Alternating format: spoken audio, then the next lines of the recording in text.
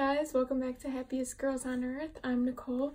Happy New Year. Here we come, 2021, and for the new year, I'm going to be filming an organizational video, and it's going to be organizing my Disney pins. So unfortunately, I ran out of room on my two cork boards, and I know that pins aren't really meant to be stored on cork boards because they could, ruin the backs of them. So for Christmas, I asked for a PinFolio, not sponsored or anything, but it's www.gopinpro.com. We will link that down below, but it is going to hold my new pins that were either not on cork boards, and I'm also going to transfer some of my better and more rare pins to this pin folio because I want them to be kept in good condition, and I don't think cork boards are really good for the backs, so I'm not going to put any more stress on the backs of them for at least a lot of my good pins. So today I'm going to be moving around some Disney pins, putting it on my pin folio, rearranging them on my two bulletin cork boards, and I hope you enjoy this organizational pin video. So I'm going to go over my current pin situation. So on my first little cork board, I have my Splash Mountain pin collection. I have a few Space Mountain pins and other attractions like Test Track. I also have a small Winnie the Pooh collection, and then a few resort pins here and there. And as you can see, I collect Disney Doorables, and I put a few of my Disney Doorables in my collection on top of my pin board on display. Let me know in the comments below if you have Disney Doorables. I don't know if that was like a hidden collection thing, but I always used to get them at Five Below. And then on my second, way larger pin board, I have all of my original pins that I first started collecting when I was like 8 years old. So there's some random rack pins that have a special meaning behind them, but then also I have a lot of my mystery pack pull pins from there as well. So like I have the Zoom ones, actually a few Zoom ones. I have a small Tinkerbell collection on this pin board. I also have I think they're Hong Kong or Shanghai teacup pins with like characters in them. I also have the Hong Kong lollipop mystery pins that I pulled from that set, and then a few open edition or like the starter sets. But all in all, this one's a little more random compared to the others. Now that you see the original setup, let's get into reorganizing, and we could first start by placing pins on cork boards and ones that are off cork boards right now in my pin folio. So I have flipped my camera around, and this is what a pin folio looks like. It has a little pouch in the front and then a zipper, a little strap, but I don't really intend on using that. So when you open it up, we have two sections for pins. We have this, we have the little protector flap, and then another side. And so I had all these wishable pins from the mystery set that I had opened, and I didn't have room on my cork board, so I wanted to put them on the pin folio in order to protect them. And then I was also thinking about putting my Splash Mountain pins that are up here and my other Splash Mountain pins that aren't on a cork board on here as well.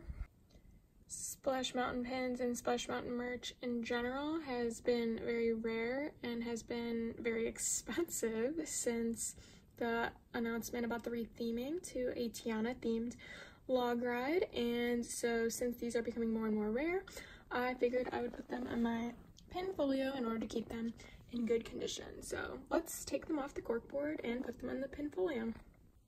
Alright, so like I mentioned, I'm going to put the Splash Mountain ones at the top left of the pin folio, and the first one I'm going to put on is this What Goes Up Must Come Down Splash Mountain pin. I think this is just a rack pin from the Disney World parks.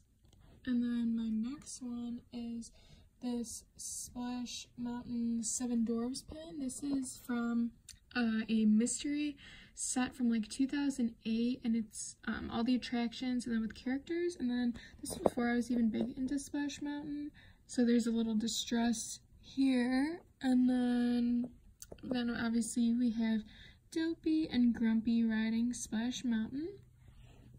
And then this next one I actually got from a trade in the parks, and it is the Vulture from Splash Mountain, and it's a hidden Mickey pin, and I believe this is a completer pin for whichever year this came out for. And then this next one, I really like this one, it's pretty. So it's Splash Mountain and Mickey and Pluto are riding, and then it says Walt Disney World, and then there's like an E here, because it is part of the e-ticket attraction series. And if we take a look at the back, it actually says it's a limited edition of 1500, and this is 11 out of 12. I don't know if this must have been like a monthly series, but this is the only one I have. Again, this is a really cool pin, and I think I ended up getting this one on eBay. And this next one is another rack pin, just like the one above. And it says everything is satisfactual, and then Splash Mountain at the bottom. Pretty basic, but I like the glitter embellishment. And this next one is Brer Rabbit in the Log Ride. When I take a look at the back of this one, it says that it's from Disneyland. Again, I got this one off eBay, so I'm not exactly sure where it's from or the history behind it, but I got this one to add to my Splash Mountain collection. And this next one we have is Everybody's Got a Laughing Place, and here's a closer look at it with Brer Rabbit at the top. But again, this is another rack pin from the Disney World parks. And now we have another rack pin from the Disney World parks, and this is more recent, within the past year I think. It says I conquered Splash Mountain. This is the most recent Splash Mountain pin I have. I know there was 2 released in the parks, but again, they're just so hard to get. And then I also got this Brer Fox pin, and it is from the mystery pin bag for the Fantasyland teams, like sort of like the fantasy football, but it was Disney attractions instead of football, so Brer Fox. And this pen is actually from an attractions booster set that I got, and I have the other 3 that came in this set as well. But I figured I'd put the Splash Mountain one with the Splash Mountain collection. And then here's where I think I'm going to transition from my Splash Mountain pins into my wishable pins, like I had mentioned. I'm going to actually scoot this over. So I have the Brer Rabbit wishable pin. Super hard to get and started getting a little pricey on eBay. But we have the Brer Rabbit. And then I also have the Brer Fox as well. And I think I'm just going to put it right below this, just to, you know, sort of make this flow a little bit. And then from here on out, I think I'm going to do my wishable pins from the mystery bag down here, and then we'll take it from there. Alright, so here we go. So, sitting next to Brer Fox, I was going to couple up the wishable pins that I have, because they could come in like pairs in this side. So I think I was going to put the Tigger and Winnie the Pooh pin on this row, and then I was also going to include the Frozen pins as well. And after taking a look at the Tigger and Winnie the Pooh next to the Frozen ones of the Olaf and Sven, they are much bigger if you compare them side by side, which I haven't realized that until I sat them side by side. But I also have Winnie the Pooh little side collection, but I still think I'm gonna keep the Tigger and Winnie the Pooh with all of the wishable collections, like I sort of kept Splash Mountain with the Splash Mountain, but there's no room to put the Winnie the Pooh down here, so I'm going to keep them all together.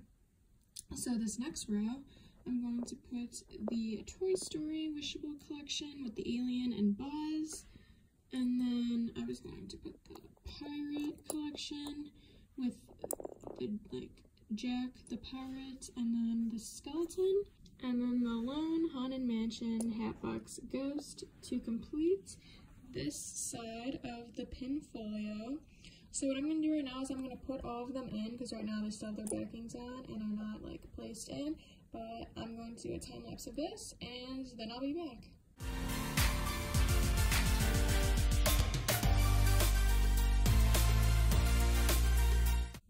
So So my goal for this side of the PinFolio, I think, is only to fill up this top section with my side collection of Winnie the Pooh, like I had mentioned. I don't have many.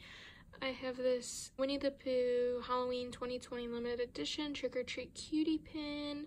This is so cute that Lauren ended up buying and sending to me.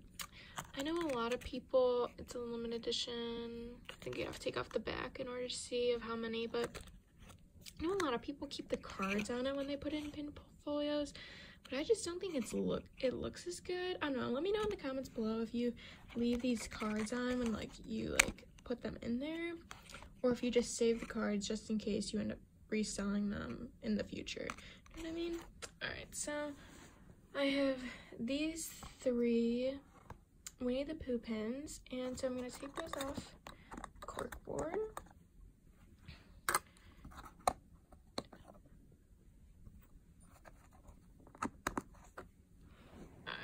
Come up here and just place them up here. I haven't really thought about how I'm laying them out yet. This is so cute. Sun and rain brings rainbows, and it's like a little slider pin. Oh, there's a little rainbow. Super cute. And this is from the Shanghai Disney Resort, so that's pretty cool. So maybe just like the baby Winnie the Pooh there, him in the middle, that there, but then we have this too. I don't know, I'm so confused because I don't really want to keep the back on it. So actually what I'm going to do is I'm going to take the back off and then let's reevaluate. So I took this pin off the card and look how cute it is. The orange glitter is so pretty. Look at Pooh chomping down on a little chocolate bar, but I said I would give you a look at the back, and it's a limited edition of 5,000. And then I think I've decided that this is a pretty big pen. That should probably be the staple point of the top. So I'm going to put this in the middle. And I got this one from a trade. I'm not really sure where it's from, but I feel like it should go in the second row. And this gorgeous pin from Shanghai should be at the top row. And then the baby Pooh rack pin will be on the top left, maybe a little further up. And then this below. I think that's good. And I actually have one more Winnie the Pooh pin, and it's this Tigger pin. It was one of those mysteries that, like, when you check out, they have... Gosh, this one's hard to get off the corkboard. Alright, oh. See, that's probably why it's damaging, because it was so hard to get off, and then it, like, popped off. So, this one will probably just go here or here somewhere. We'll figure it out, but... that's it for my little Winnie the Pooh small collection. Alright, yeah, I feel much better about my pins now. They seem to be more organized. I don't have random pins here and there. They are either on a bulletin board or a PinFolio. So I think I'm in good shape with organization. 2021 for me is going to be trying to keep everything organized, and especially with some of my little growing collections like wishables and pins, I want to say it as organized as I possibly can. So this video was just a hint of my new organization resolution for this year.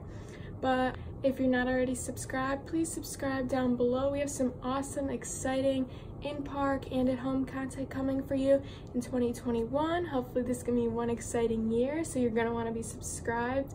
But other than that, I'll see you next Monday. Bye.